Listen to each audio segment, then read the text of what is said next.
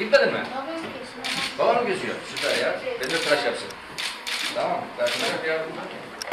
Şöyle alacağız şimdi kartlarını. Şunu çıkartıyoruz. Öyle değil, öyle değil. Değil mi? Ne yapıyoruz?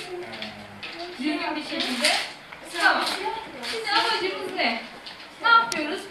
Bu kenarı siyah, ortası beyazı görüyorum. Ne yapacaksın? Şunu alıp her şeyi kesip ne yapacaksın? Onu buraya koyacaksın. Buraya bakıyorsun sen, buraya. Şunu koyacaksın. Sen de bunu koy. Aferin sana.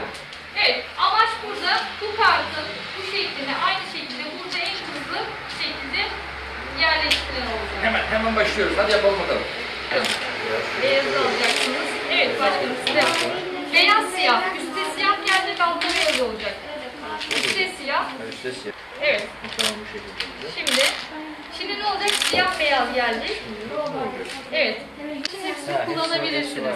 Evet. Şimdi üstte sade beyaz olanı alacağız. Sol üst köşeye.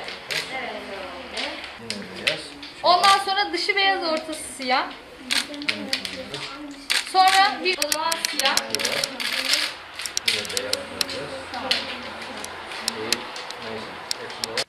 Pandemi kuralları çerçevesinde Osmangazi Belediyesi bilgi evlerini, sosyal gelişim merkezlerini açtı ve çocuklarımızın gelip burada eğitim alması için zemin hazır.